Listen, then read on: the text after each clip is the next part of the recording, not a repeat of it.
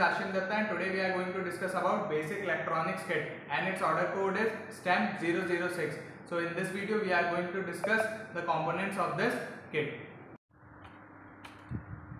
So this is a basic electronic kit. So this is the Tinker box. So we need to open it from here. So here you can see you have to open it like this. And in this list the components are given, like what are the components we have provided. Then this is the breadboard which is provided. So here you can connect the components and you can build the circuit. Here also we are having 7-segment display. Then these are the switches. Then these are two 9-volt batteries.